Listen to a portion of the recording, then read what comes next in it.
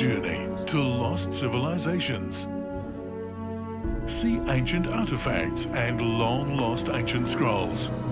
The strange writing on this clay brick is known as cuneiform. Now, this script was used... Take the journey of a lifetime and travel to ancient Babylon and the island of Patmos to discover how ancient mysteries reveal the future. A live seminar series. Don't miss any program. Good evening and welcome again to Ancient Mysteries Reveal the Future. We trust you've enjoyed your day and we're looking forward to sharing this amazing program together tonight. But before we go into tonight's program, given that it's a special long weekend, the Easter weekend, we have a special offer that we'd like to make to all of you. If you go below the screen, you'll see the word card, and if you click on card, and response number 1 is the offer we want to make this evening. I'd like a copy of the book Messiah. It's a tremendous book on the life of Jesus, something that I've valued, written in many languages, and you'll just thoroughly enjoy this incredible book on the life of Jesus Christ, fitting in beautifully with our Easter weekend. Then, if you would like a summary of tonight's program, make sure you click on that right at the bottom underneath your screen on card. Go to the bottom. I want a summary. Make sure you get a summary of tonight's program because, of course, we're talking about the Antichrist tonight. Make sure you put your name and address and contact details so we can send you the resume and get you that book, Messiah. All right, so tonight, Antichrist. A topic that many people are interested in and want to know about. History's greatest hoax. A vital program tonight. We need to understand very clearly, so let's begin with prayer and ask God to help us. Father, tonight we thank you so much that we can open the Bible. Please help us to understand this topic. Give us clear minds, and may we be willing to follow what your word says.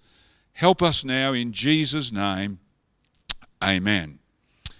All right, well, many ideas of Antichrist circulate today.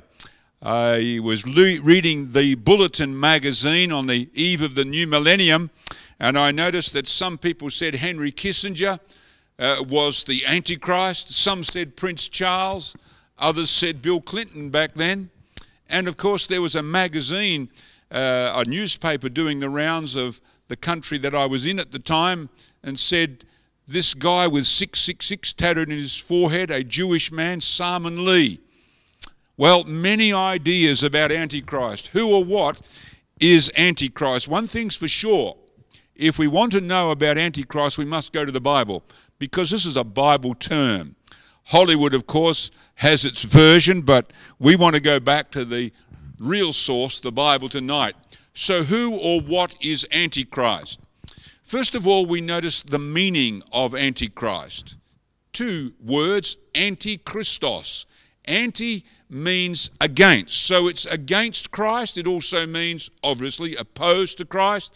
And then in the place of Christ. These are the meanings. Let's understand the New Testament principles, because you see, the word Antichrist is only found in the book, the letters of John. Of course, he talks about the Antichrist under a different term in the book of Revelation. Paul talked about it, the man of sin. And so Antichrist is mentioned many times in terms of its story, but only one place is the word Antichrist mentioned, and that's in the letters of John. He mentions the Antichrist, but the other books also pick up about this power. The New Testament principles. 1, it's against Christ's followers. That's why it is Antichrist. You see, the Bible says in Revelation 13, it was granted to him to make war with the saints, or God's friends, and to overcome them. Now, you remember when Paul was on the road to Damascus to kill Christians, he was struck by that great light, which was Jesus Christ, and Jesus said, Saul, Saul, why are you persecuting me? Now, Saul wasn't persecuting Jesus himself per se, but he was persecuting the church. If you attack God's people or his church, you are against Christ, in other words. So, Antichrist against the followers of Christ. He's Antichrist because he's against Christ's laws. Paul talks about Antichrist, calls him the man of sin here. Don't let anyone deceive you in any way. For that day, that's the coming of Jesus Christ, it will not come before the rebellion occurs, and the man of sin, or the Antichrist, is revealed. The man doomed to destruction. So notice it there, the man of sin, he calls him. Now, what's the man of sin, or what is sin? We saw that what is sin? It is the transgression or the breaking of the law. We noticed that last weekend, the breaking of God's commandments. So sin is lawlessness or breaking God's laws. So therefore, whose laws do we actually break? Well, Jesus said, if you love me, keep my commandments. The great lawgiver was Jesus Christ. He was the one who gave Moses the commandments on Mount Sinai. Paul says that rock that followed them, where they got water from, so to speak, that rock was Christ. Christ was the lawgiver. So to be against the law which Christ gave is to be against Christ. Hence, Antichrist is opposed to the laws of Christ. Antichrist appears before Christ returns. That may surprise some people, but it's clearly what the Bible says. Paul speaking again, we'll go back to that passage in 2 Thessalonians 2, don't let anyone deceive you in any way. For that day, and he's talking about Christ's return, it will not come before the rebellion occurs. And the man of sin, that's his Antichrist, is revealed. The man doomed to destruction. So you see, Antichrist comes before Jesus' return. Number 4, it had begun in New Testament times, begun in the days of the apostles. Antichrist, which you have heard was coming, and is now already in the world, says John. In fact, Paul, talking about the man of sin or the Antichrist, he says, the mystery of lawlessness, that's Antichrist, is already at work. It's begun already, had started even in the days of the apostles. Number 5, it has Christian origins. Many people think Antichrist is some future atheistic dictator or something, but no, the Bible says it actually has Christian origins. The Antichrist is coming, says John. Even now, many Antichrists have come.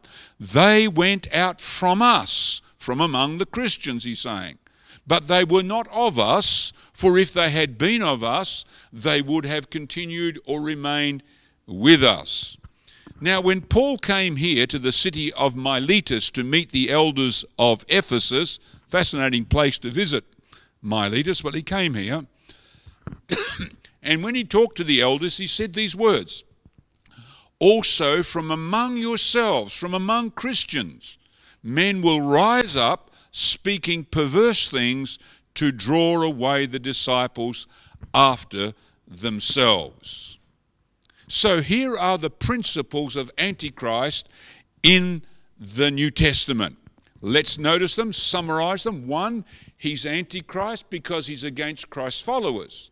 He's Antichrist because he's against Christ's laws. He's Antichrist, he appears before Christ's return the second time. He had already begun in New Testament times, and it has Christian origins. These are the principles of Antichrist in the New Testament.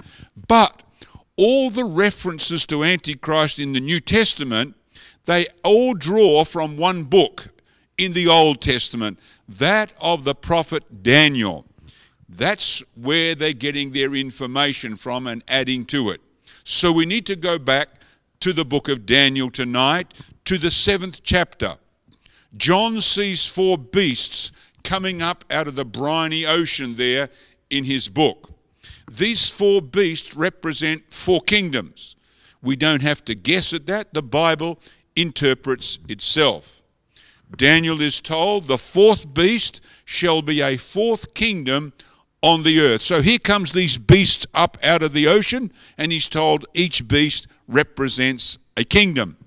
Now that shouldn't surprise us. We use the same idea even today. Imagine if you saw a picture, even a cartoon, where there was a kangaroo on one side of the table, a kiwi on the other, and up the end, an eagle. You would know that 3 powers are meeting. Of course, the kangaroo, the kiwi, New Zealand, the eagle, the United States, and of course the kangaroo, the Aussies. These nations are meeting in a conference. We use that idea today. Well, the Bible did too. When the Bible talks about beasts or something, it's not trying to be nasty or pointing fingers. It's just simply using these as symbols of powers. That's the way the Bible used it. So the first beast that comes up out of the briny ocean is a lion with eagle's wings. This, of course, represented the great empire of Babylon. In fact, when you go to see the Ishtar Gates in the Pergamon Museum in Babylon, coming off from the Ishtar Gates is a processional way, and the processional ways has lions with eagles or wings on them. You notice here. This idea of a lion with wings actually comes from ancient Babylon itself. And the Bible uses a lion with eagle wings to represent Babylon. The bear that came up next with 3 ribs in its mouth. It came up, one side was higher than the other. Of course, this is the kingdom of Medo-Persia. It was a dual empire. First of all, the Medes were the strongest, and then the Persians became the superior power of that dual empire. The 3 ribs, the 3 nations they conquered, first of all. There was the Lydians in Turkey, then there was the Babylonians they conquered, and finally Egypt. 3 powers, great powers that the Medes and the Persians conquered. The 4-headed leopard comes up out of the water next. This, of course, represents ancient Greece. Now, of course, it has 6 wings. Now, the great leader of the united Greek Empire, the first king of the great Greek Empire, was Alexander the Great. The reason for the 6 wings represent speed. It's flying very rapidly. Alexander the Great conquered the Mediterranean, Middle Eastern world very rapidly. By the age of about 32, he had conquered all of that region. The 4 heads represent the 4 divisions of Greece. When Alexander the Great died, Greece was divided among the 4 generals, Cassander, Lysimachus, Ptolemy, and Seleucus. They divided the Greek Empire among themselves. Then came the beast with iron teeth and 10 horns. This was the power that conquered the Greeks, ancient Rome. But Daniel was particularly interested in this chapter in the 10 horns on the head of the 4th beast. It was among the 10 horns, and one in particular, that drew most of his attention. He was told the 10 horns are 10 kings who shall rise from this kingdom. And then you remember when we saw that great image of the 4 metals, golden heads, silver chest and arms, belly and thighs of brass. We noticed the feet were iron and clay. These represented the breakup of the Roman Empire. And on this 4th beast, we see now 10 horns, like 10 toes, 10 horns on this beast, the breakup of the western part of the Roman Empire, which eventually became Europe, we noticed in a previous program. But he noticed particularly among the 10 horns, another little one began to come up. This receives most of Daniel's attention. What is this little horn? Well, let's notice what he says about it. I was considering the horns, and there was another horn, a little one, coming up among the 10, before whom 3 of the first horns were plucked out by the roots. So as this one comes up, 3 go down. And there in this horn were the eyes like the eyes of a man, and a mouth speaking pompous or boastful words. He shall speak pompous words against the Most High. So you notice this little horn is against the Most High. Now, who is the Most High in the 7th chapter of the book of Daniel? We're left in no doubt. We notice in Daniel 7, we see the Son of Man. The Son of Man comes in to this great vision of Daniel. Let's read what he says. I was watching in the night visions, and behold, one like the Son of Man, coming with the clouds of heaven. Then to him, to the Son of Man, was given dominion, or a kingdom, and glory and a kingdom, so that all peoples, nations, and languages should serve or worship him. His dominion is an everlasting dominion. Did you notice it? The Son of Man has an eternal kingdom, and everyone serves or worship him. That's what we're told. But the Son of Man is actually also called the Most High in this same chapter. Let me show you. The Most High, whose kingdom is an everlasting kingdom, and all dominions shall serve and obey him. So what is said of the Son of Man is said of the Most High. The same things apply to them. So the Son of Man is the Most High in Daniel chapter 7. Given a kingdom, everybody serves, Son of Man. Most High, everybody serves, given a kingdom.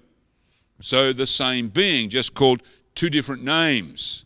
The Son of Man, of course, in the New Testament was the favorite term that Jesus took. Now, Jesus Christ, when he took this term, wasn't just referring to the fact that he was a human God in human flesh, born like us, so Son of Man. He's referring to the fact that he is the Son of Man of Daniel. 40 times, over 40 times it mentions that. It's a favorite term. So he's the Son of Man. So what do we go back to now, Daniel 7? This little horn is against the Most High. Who's the Most High in this chapter? The Son of Man. Who's the Son of Man? Christ. Against Christ, which makes him Antichrist. And that's why in the New Testament, when they're talking about the Antichrist, John and Paul and so on, they're referring to Daniel's chapter 7, where this being, this little horn, who's opposed to the Son of Man, is the Antichrist. That's why we call him that. So who or what, however, is the Antichrist? We can see the little horn is the Antichrist, but who's that? Let's go to university history now of Christianity. We're going to take a quick tour of Christian history.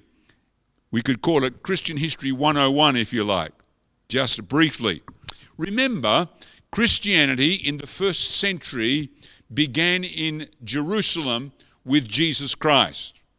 Crucified, rose from the dead, went back to heaven. Christianity spread from Jerusalem. Quickly it went to Antioch in Syria. Up to Turkey Paul took it. Across to Greece also Paul took it. And finally it was planted right in the heart of the Roman Empire, Rome itself, the great city of the Romans. Then of course we recall in a previous program that in 70 AD Rome destroyed Jerusalem. The temple was destroyed. Now with the destruction of Jerusalem and everybody being scattered, Christianity no longer has its center in Jerusalem. It moves from Jerusalem with its destruction now to Rome very quickly. Rome becomes the center or the main point, the focal point of Christianity. But recall that Rome is pagan, and Christianity in Rome where its headquarters now is, becomes increasingly influenced by the pagan Romans around them. We notice that very clearly. But let's come to that in a moment. Let's just pause and notice what happens here at this interesting bridge. You can visit the Milvian Bridge in Rome today, a very old bridge. 313 AD, a very important battle took place right here in Rome. Two great armies were about to fight each other, the forces of Constantine against Maxentius, both vying to be the emperor of Rome. The night before the battle, Constantine tells us that he had a vision where he saw a cross in the sky, and he was told, by this sign you shall conquer. So when he woke up, he told his soldiers to paint this on their standards and their flags, their banners, the cross. And the next day, when he went to war against Maxentius at the Battle of the Milvian Bridge, he won the battle. And so he said, right, I'm in favour of Christianity. Now, actually, it really was a ploy of Constantine. You see, Christianity was getting stronger and stronger throughout the Roman Empire. And Constantine had foresight enough to see that Christianity was going to overtake the Roman Empire. And so he said, if you can't beat them, let's join them. So in actual fact, this was actually a ploy of saying why I'm letting Christianity become the official religion of the Roman Empire, because he uses this vision of his to say why he's doing what he's doing, because Christianity has helped him. So Constantine accepts Christianity. In fact, Christianity becomes the official religion of the Roman Empire by the year 324 AD. It is in the ascendancy now in the Roman Empire. So Rome becomes Christian in name, but pagan Roman beliefs now flooded into the Christian church. And Christianity becomes pagan, or Roman, if we could put it that way, sadly. In fact, this is what history shows us very clearly. Let's notice this statement from historians.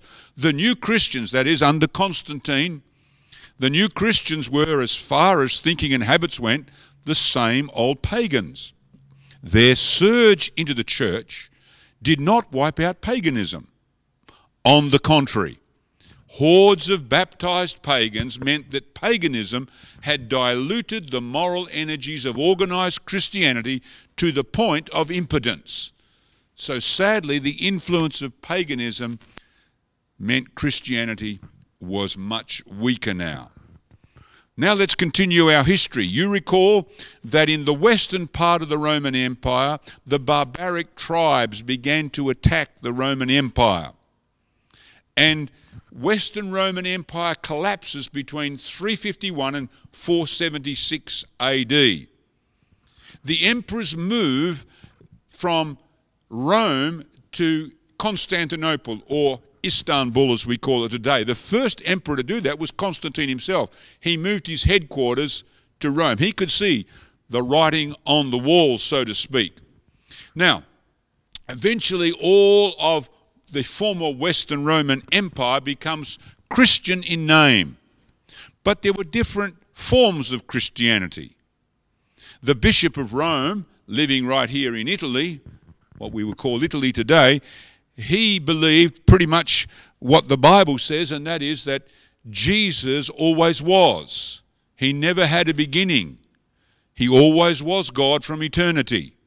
But there were some other Christians in these parts here, three especially, the Vandals, the Heruli, and the Ostrogoths, these groups that actually invaded the Roman Empire. These three groups had a different brand of belief in Jesus. They said, no, Jesus never always existed.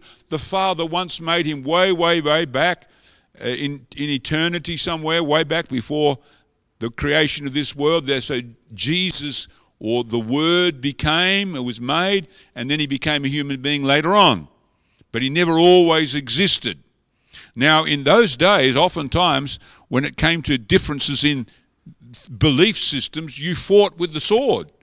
And so these three powers, the Vandals, the Heruli and the Ostrogoths, the Christian people in those, they fought against the bishops. They gave them a hard time. So the bishops, they asked for help. They, these three powers, the Heruli, the Vandals and the Ostrogoths, because of their attitude in attacking the bishops of Rome, the bishops asked the emperors living in Turkey for some help. Send some armies. We need your help to put these powers down. And over a course of as many years, these three groups were wiped out, completely destroyed. By the year 538 AD, it was really pretty much all over. And now the Emperor Justinian's decree was able to go into practice. And what was his decree? He made the Bishop of Rome both the political and the religious leader of the old western part of the Roman Empire. So now the bishops of Rome, by 538 AD, they are not just religious leaders, they are really political leaders as well. And so the bishops of Rome ruled now for the next 1260 years in European history. Well, that's a quick flyover from the time of Jesus down to the end of the 1260 years. We call this church the medieval church of the Dark Ages. You've probably heard. That's a university term for the Christian church during the medieval period.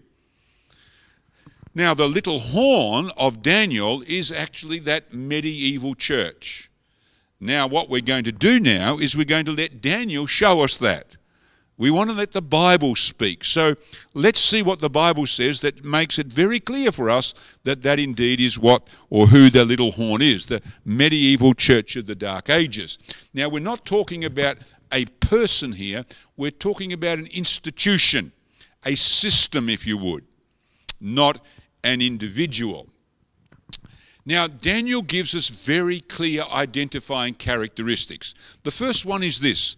This little horn, or the medieval Dark Age church, it comes from among the 10 horns of Western Europe. You remember, it says, a little horn coming up among the 10 horns. Now, of course, that's exactly what happened. The medieval Church of Rome, it comes from among the breakup of the old Western Roman Empire, exactly as the Bible said. Number two, it would come after the 10 horns, or Western Europe has begun. Notice what the Bible says. And it had 10 horns. I was considering the horns, and there was another horn, a little one coming up among them, before whom 3 of the first horns were plucked up by the roots. Now remember, the 10 horns of Western Europe, the breakup of the old western part of the Roman Empire, was done by 476 AD. But when does the medieval Church of Rome begin? It begins in the year 538 AD, when the Emperor Justinian's decree can go into practice. Number 3, the medieval church replaced 3 of the 10 horns. The Bible says, before whom 3 of the first horns were plucked out by the roots. Now remember, we saw it.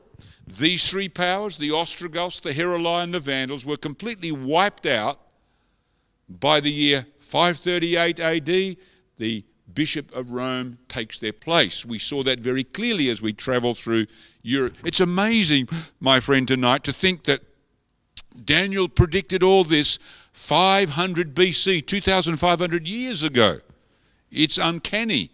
But he made it very specific that 3 horns would be plucked up by the roots, and they were, and replaced by the medieval Dark Age church. Number 4, sadly, Daniel saw that this power would persecute God's people. Notice what he says. He shall speak pompous words against the Most High, shall persecute the saints of the Most High. Just like Daniel in John in the Revelation said, Daniel says the same thing. Now, one of the saddest things in European history or church history was the persecution, sadly, that the church did actually do. Let's notice from the church's paper itself, the Western Watchman, the church has persecuted. Only a tyro, that's somebody who doesn't know their history, or a novice in his church history, will deny that. When she thinks it good to use physical force, she will use it. Why did this happen? Well, it was because there were faithful, godly priests and bishops in the Christian church who could see that the church was straying from the Bible, that they were not following the scriptures, that paganism had crept into the church, as we saw during the time of Constantine and after that. So they called the church back to the Bible, calling people to come back to the Word of God. But sadly, the church leaders and church people would not listen. And to silence their voices, they killed them, beheaded them, burnt them. Many terrible things were done, and that's what the church is saying.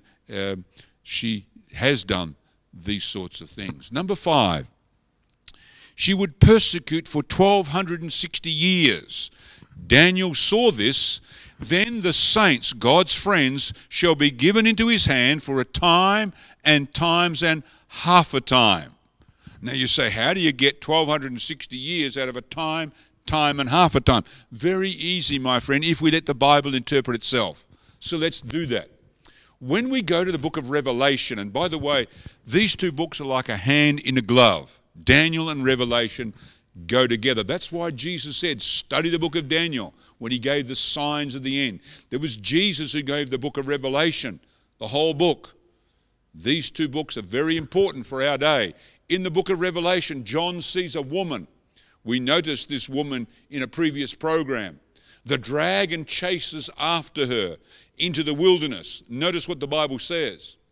The woman was given 2 wings of a great eagle, that she might fly into the wilderness to her place, where she is nourished for a time and times and half a time from the presence of the serpent. Now in the same chapter, talking about the same period where the woman is chased into the desert, he uses a different time way to express that time. Notice what it says. Then the woman fled into the wilderness, where she has a place prepared by God, that they should feed her there 1,260 days. So you notice that? Time, times and half, that the woman is in the wilderness, is 1,260 years, because she's in the wilderness for 1,260 days, I should say. Exactly. So Daniel, we know what time, times and a half is. It's 1,260 days. But remember, as we've seen in previous programs, in prophecy, one prophetic day represents one literal year. And we've seen that from the prophet Ezekiel, who lived at the same time as Daniel. I have laid on you a day for each year, in prophecy, that is. So, in 538 AD, the Emperor Justinian added political power to the Bishop of Rome's religious authority, we saw. That went into effect in 538 AD. If we add 1,260 years to that, we will come to the year 1798. So what happened in 1798? Enter Napoleon Bonaparte. The French Revolution has been had. Napoleon has emerged out of the French Revolution as the #1 leader coming out of that, and he marches down, his soldiers march down, one of his generals, to the Vatican, General Berthier, and he takes the Pope prisoner in 1798, exactly on time. As the Bible predicted, that's what happened. Pope Pius was exiled right here in Valence in France, Pope Pius VI. And this was an incredible event in European history. Number 6, this power would try to change God's commandments. Daniel says, he shall intend to change the times and the law. And he's been talking about the Most High's times and laws. Now I want to share with you something that is quite disturbing for some people right now. Here is a catechism of the church. Now, a catechism is a book to instruct people in the faith so that they can become baptized and be part of the church. You will notice the catechism is set out here on the right, and what you see in the Bible. It's looking at the 10 commandments. In the Bible, the first commandment is, you shall have no other gods. It's the same as in the catechism. But the second commandment says, you shall not make a graven image and bow down to it and worship it. But the second commandment in the catechism says, you shall not take the name of the Lord your God in vain. But that's actually the third commandment in the Bible. So in actual fact, what has happened is the second commandment in the catechism is not there. It's been taken out, so that number 2 commandment is really the third commandment.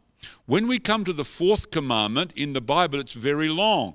It says, remember the Sabbath day to keep it holy. Which day is the Sabbath? The seventh day gives us a lot of details. But when you go to the catechism, it's just abbreviated. Remember the Sabbath day. Doesn't tell you which day is the Sabbath day. Just says remember the Sabbath day. So that's drastically changed. How then do you get 10 commandments? Because everybody knows there are 10 commandments. Well, in the Bible, the 10th commandment says, you shall not covet your neighbour's house, you shall not covet your neighbour's wife, or his manservant or his maidservant or anything. But in the catechism, that one is split into 2. 9th commandment is you shall not covet your neighbour's wife, and the 10th one is you shall not covet your neighbour's goods. Now, to anybody who doesn't really know, it looks like there are 10 commandments, but in actual fact, one is gone. The second commandment is removed out of the catechism for very obvious reasons, because when you visit many churches, people are bowing down to statues and so on. And so this is what has happened.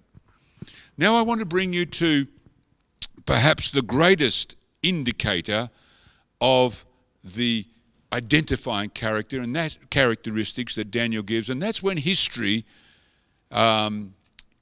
greatest counterfeit. When actual fact history wasn't his story, wasn't God's story. You've probably heard of the cow path or the calf path. Maybe you have, maybe you haven't. Let me share with you quickly.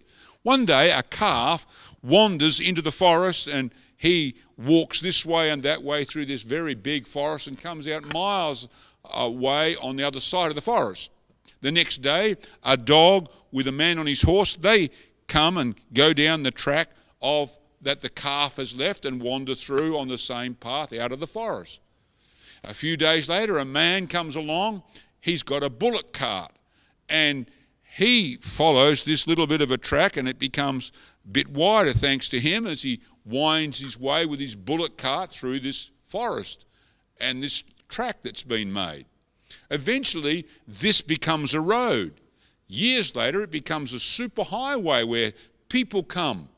And they wonder, why do we go this way and that way through this forest? Why are we twisting and turning? Nobody knew it was all because of a calf some 300 or 400 centuries before that had taken a wander one day. But everybody had simply followed the calf path. Well, I want to talk to you about a real calf path, so to speak, and that is how the Sabbath changed from Saturday to Sunday.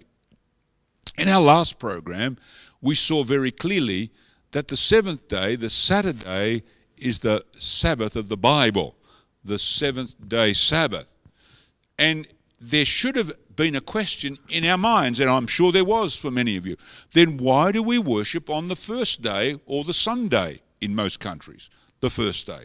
How come not the seventh day, the Sabbath? How did the change come about?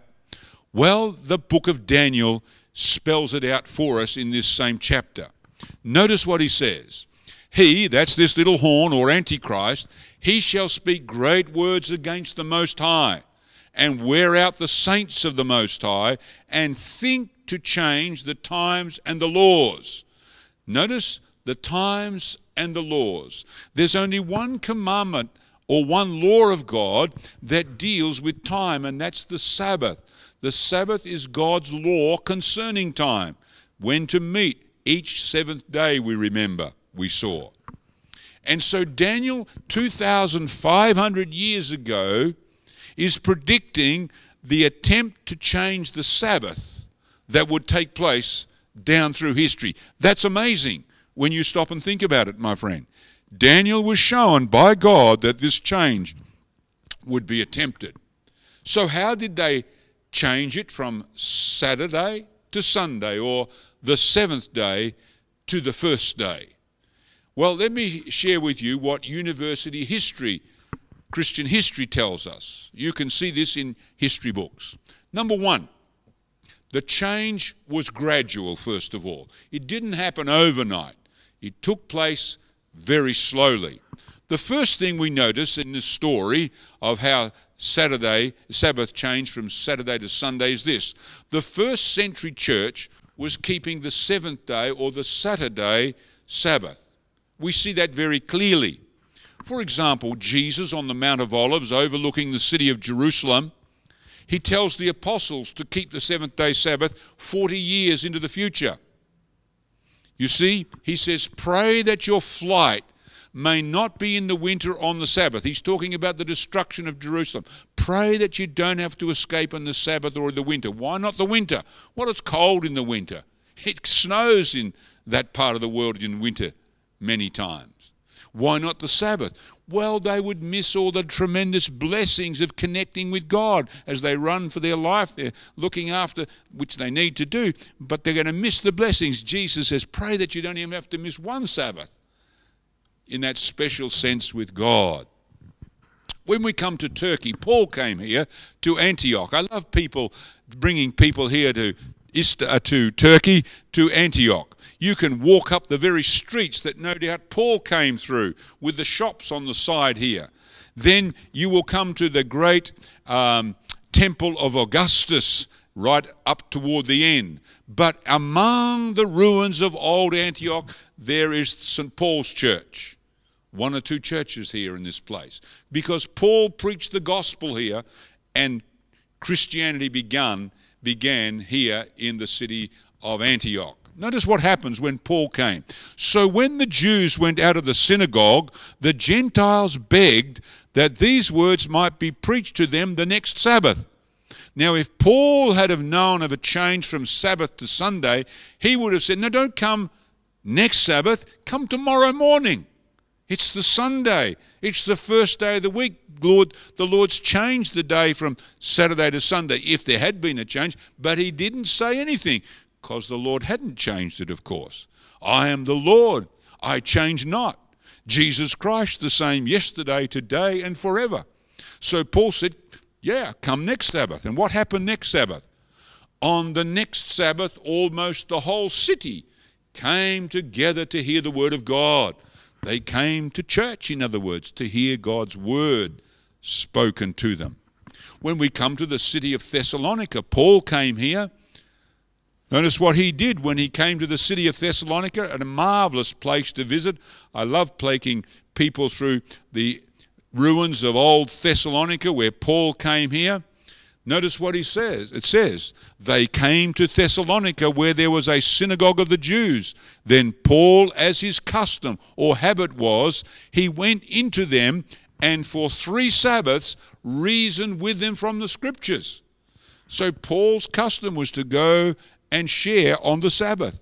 Why didn't he do it for 4 Sabbaths? Because they ran him out of town before number 4 came up. He was chased out of Thessalonica. In fact, when you read from Genesis to Revelation, you will always find that Saturday, or the 7th day, is the Sabbath. God is the first Sabbath keeper. In the Garden of Eden, he keeps the Sabbath with Adam and Eve. Moses is given the Sabbath commandment to write down on stone on Mount Sinai. The prophets of the Old Testament are Sabbath keepers. You see that in the book of Ezekiel, Isaiah. Jesus is a Sabbath keeper. Paul is a Sabbath keeper. John is a Sabbath keeper on Patmos. Let me tell you, my friend, when you keep the Sabbath, you're in good company. Right from Genesis to Revelation. But the second thing that happened was this. Saturday and Sunday were observed from the 2nd and the 5th centuries AD. So we start off with the 7th day Sabbath. The next thing is from the 2nd century, after the Bible's been finished, We're into the 2nd century because it finishes in the 1st century. 2nd century to the 5th, now they start to keep 2 days. Let's notice what history says. Sozeman's Ecclesiastical History. The people of Constantinople and almost everywhere assemble together on the Sabbath as well as on the first day of the week, which custom is never observed at Rome or at Alexandria. Let's notice another statement. Almost all the churches throughout the world celebrate the sacred mysteries, that's the Lord's Supper or the Communion or Eucharist, on the Sabbath of every week. Yet the Christians of Alexandria and at Rome, on account of some ancient tradition, have ceased to do this. So it's only at Alexandria and Rome that they're not keeping the 2 days now. But everyone else is now keeping 2 days, Sabbath and the first day of the week. Thirdly, pagan sun worship led the church in Rome to change from Sabbath to Sunday. It was the influence of paganism in the old Roman city, the Roman Empire there in Rome, that led them to choose Sunday and replace Saturday with Sunday. Why is that? Why didn't they choose Tuesday or Wednesday or Friday? How come Sunday? For very good reasons. Let's go to the Church of St. Clementi. I like to bring people to this church because the archaeologists have been excavating underneath this church and they discovered down here, pardon me, a Mithraic altar for sun worship. You see, the pagan Romans worshipped the sun god. They worshipped on Sun's Day, the first day of the week, the venerable day of the sun. And Mithraism was one of the forms of sun worship. And it was practiced in the Roman Empire, sun worship. In fact, ancient sun worship was practiced right across the Mediterranean region in many different times, because the sun seems to be so important to us as human beings, of course. Notice what the encyclopedia tells us. Sabbath, which is a Hebrew word signifying rest, which is what Sabbath means. Sunday was a name given by the heathens to the first day of the week because it was the day on which they worshipped the sun. That's just general knowledge, general history. But notice what the church says also. The sun was a foremost god with heathendom. There is in truth something royal, something kingly about the sun. Warms us up, you know. Making it a fit emblem, says the Church of Jesus, the Son of Justice. Hence the church in these countries would seem to have said, keep that old pagan name, Sunday, it shall remain consecrated or sanctified, and thus the pagan Sunday, which was dedicated to Balder, the sun god, became the Christian Sunday sacred to Jesus. In other words, it would seem that Christians said, let's take the sun's day that our pagan friends keep and let's use that day, but not so much for the S-U-N, but for the S-O-N, in honor of Jesus. Taking a pagan practice and giving it Christian trappings. This was a sad thing because they took the Sabbath away to do that in Rome, as we saw. Number 4, the government laws were made encouraging Sunday worship. Constantine was the first one.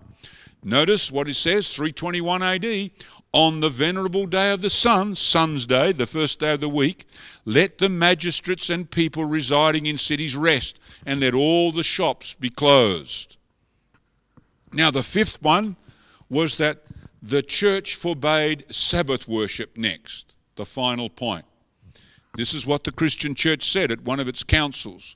Christians shall not Judaize, that is, they shall not keep the Sabbath and be idle on Saturday.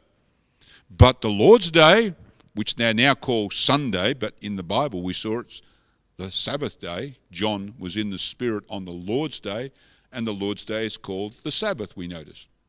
But the Lord's Day they shall especially honour, and as being Christians shall, if possible, do no work on that day. If, however, they are found Judaizing, they shall be shut out from Christ. Now, did you notice that, my friends? Here we have God is a Sabbath keeper. All the Old Testament prophets and people were Sabbath keepers, God's people. Jesus was a Sabbath keeper. Peter, Paul, John in the Revelation, all these were Sabbath keepers. And now sadly the Christian church is saying if you keep Sabbath, you're shut out from Christ. You see what happens, my friend. It's one of the saddest things. When we move away from this Bible, we end up calling truth error and error truth. They're now calling the Sabbath that God himself kept and called man to make, they're now calling that people will be shut out from Christ for keeping that which he himself called men to keep. This was indeed a sad moment. Now let's notice what the church's catechism actually says about the Sabbath. It's in the form of questions and answer, and so we pick up the first question. Which is the Sabbath day? Answer given, Saturday is the Sabbath day. Well, then the question is next, why then do we observe Sunday instead of Sabbath if the Bible says Saturday? How come? Answer, because the church transferred the solemnity from Saturday to Sunday. The church is very open. They believe they have the authority to do that, to transfer the solemnity from Saturday to Sunday.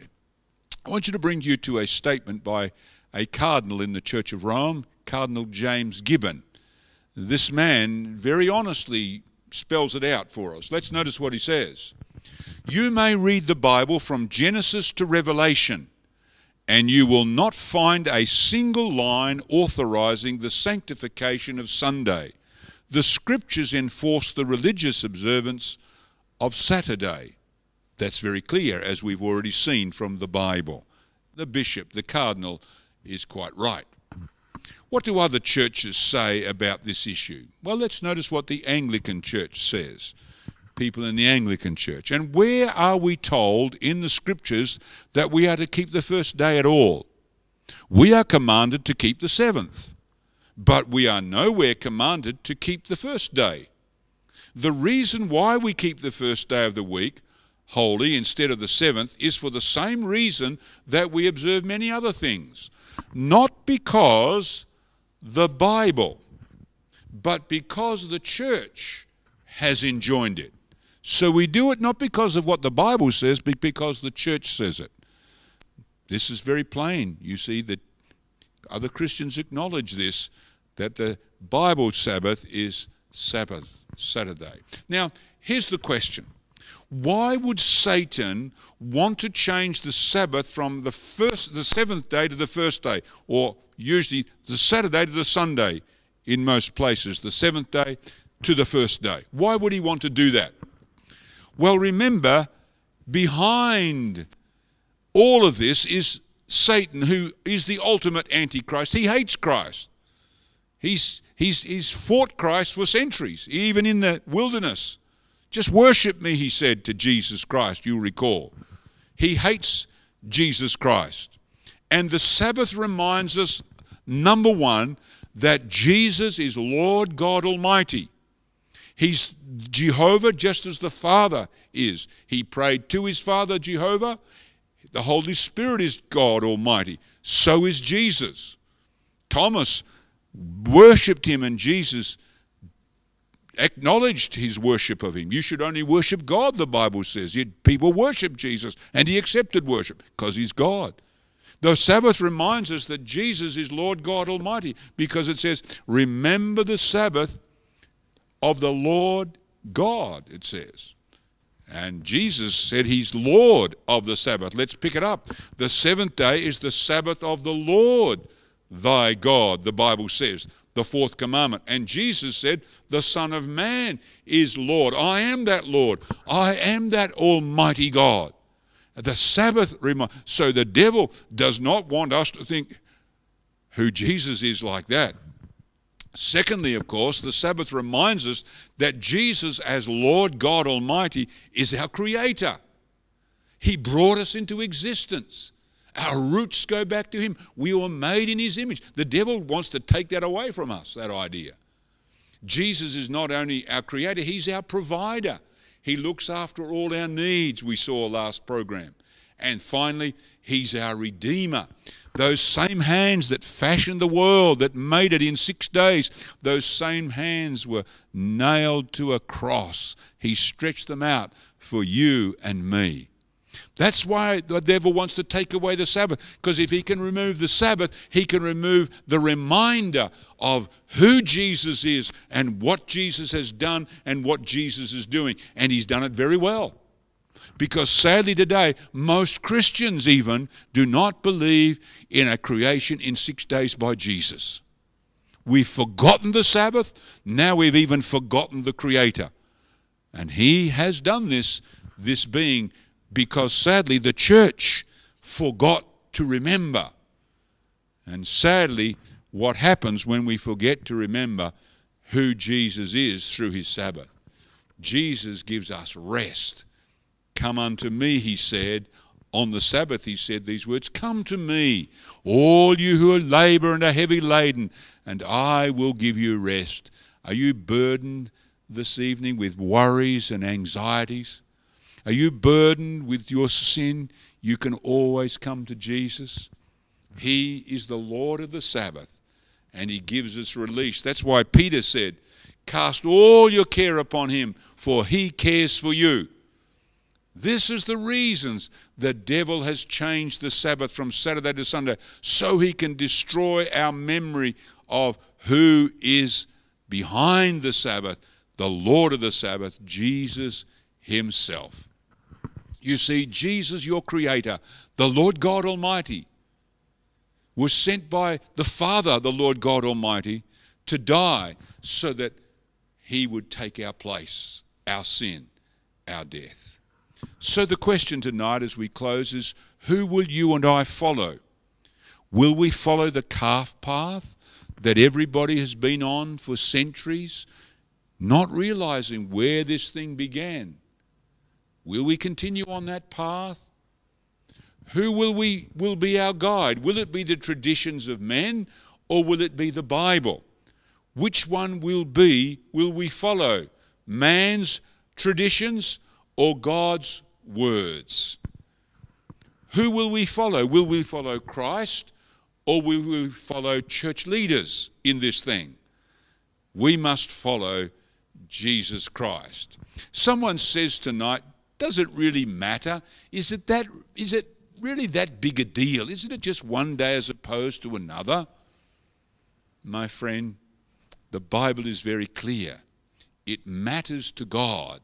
And if it matters to God, if it matters to Jesus, it should matter to us. It must matter to us. In fact, Jesus said these words, in vain. That means uselessly, worthlessly, waste of time, if you would.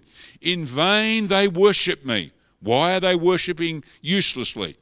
Because he says, teaching as doctrines the commandments of men, for laying aside the commandment of God, you hold the tradition of men. You see, Jesus is saying people bring up man's traditions and push away God's commandments, but they worship according to man's traditions. And that's exactly what's happened with the Sabbath we've seen.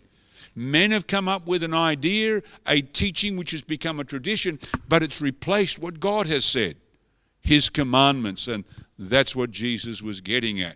Now, what does God expect me to do? You may say tonight, well, I didn't understand this. And granted, many people have not known this. Your parents probably never knew about this. Your grandparents, because it's been lost sight of for centuries. So what should we do? What does God expect of us? Well, first of all, God does not judge us on what we don't know, but on what we do with what we do know that's right. Paul mentions this.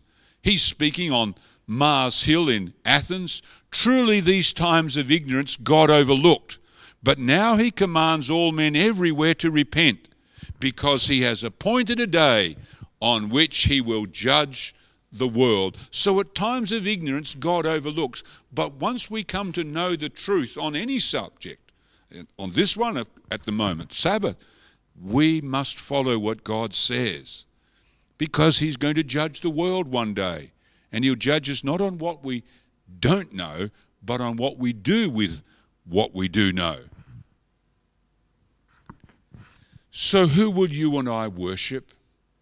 I believe your decision is that of the Apostle Peter. You want to be like him. Peter said, we ought to obey God rather than men. And that's the best place to be tonight on this issue. Martin Luther took a stand on the Bible.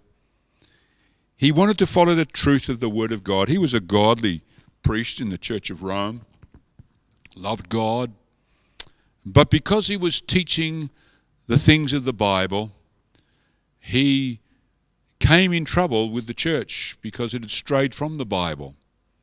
He eventually was taken by the church to a very big council at Worms in Germany, and he was told to give up his beliefs and to follow what the church said. I want you to notice the stand that Luther took back there in the 1500s in Germany. I am bound by the scriptures, the Bible, that I have quoted, and my conscience is captive to the Word of God. I cannot and I will not recant anything, since it is neither safe nor right to go against conscience. May God help me. Amen. My friend, tonight, I believe you want to take your stand on the Word of God. It's the only place, safe place to stand. Not to follow the traditions of men, but follow Jesus and his commandments. I'm sure tonight you want to make that decision. I'm going to get you to go down underneath the screen right now.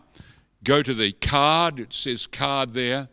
And we're going to fill out the card. But before we do that, I want to pray together and ask God to help us as we fill out this card tonight.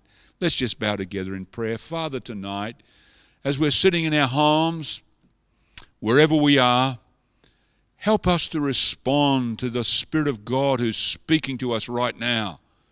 Help us not to put things off because of our friends or the opinions of people in the church that we may know or whatever it is. May we follow God and his word tonight. Help us as we fill out this card. Give us the courage of our convictions. Help us to be like Martin Luther, to stand on the Bible. In Jesus' name, amen. So let's go to the first question tonight. Down under the screen, click on card, and we'll go to the bottom. First of all, number two, I accept Jesus as my Saviour and desire to obey him fully. Remember number one we had earlier, that was the one here. I'd like a copy of the book Messiah. If you'd like a copy of that book, then circle number one. But number two, I accept Jesus as my Saviour and I desire to obey him fully. If you've not yet accepted Jesus, won't you make that decision tonight? Circle number two. Number three, following tonight's topic, if this is what you want, tick this one. It's clear the seventh-day Bible Sabbath, Saturday, is the true Lord's Day. If it's clear that the seventh day, or what we call Saturday in Australia, is the true Lord's Day, if that's clear, then tick box number two tonight. Three, I should say. Number four, I love Jesus and I want to keep his seventh-day Sabbath holy. If you'd like to tell the Lord tonight, Lord, I'm going to start to keep your seventh-day Sabbath holy. By the way, Sabbath's already started now, hasn't it? Sundown Friday to sundown Saturday, that's the Lord's Sabbath. And so happy Sabbath to you tonight. This is God's time, special day. If you'd like to keep the Lord's seventh-day Sabbath holy, won't you click box number 4? Make sure you put your name and your address, contact details, and your email so we can send you a summary of tonight's program. You notice right at the bottom it says, I'd like a summary of tonight's program. Click on that one and we'll send that to you, and we'll also get you the book. Make sure you leave us your details so we can get that book, Messiah, to you. You'll love that book on the life of Jesus, and you will, I'm sure, want to get a copy of tonight's program. Well, we're glad you were with us tonight. Invite a friend to join you on your link. Send them a copy of the link, because we're moving into some amazing topics. Tomorrow night, Egypt, Babylon, and the Book of the Dead. Justice demands a verdict. What an amazing program this is going to be as we go to the program tomorrow evening, Egypt and the Book of the Dead. You'll love that. 7 o'clock tomorrow night. Then on Friday week, Countdown Eternity, Ancient Mystery Revealed. This is an amazing program. We're going to go to the Bible's longest time prophecy, and you are going to see we are on the knife edge of eternity. People are anxious about coronavirus. Let me tell you, the Bible shows you we're in that time of the end right now. Coronavirus, one of the pestilences, were signs Jesus gave of the end of time, but he gave even more specific signs than that. He showed us incredible prophecies which show us we're now in the time in which the end will take place. We don't know when Jesus will come, but we have this incredible prophecy. Don't miss it next Friday week. May God bless you. Look after yourself. Make sure you get good exercise, fresh air, drink plenty of water, stay healthy. We look forward to seeing you tomorrow night as we go to Egypt and Babylon. God bless you.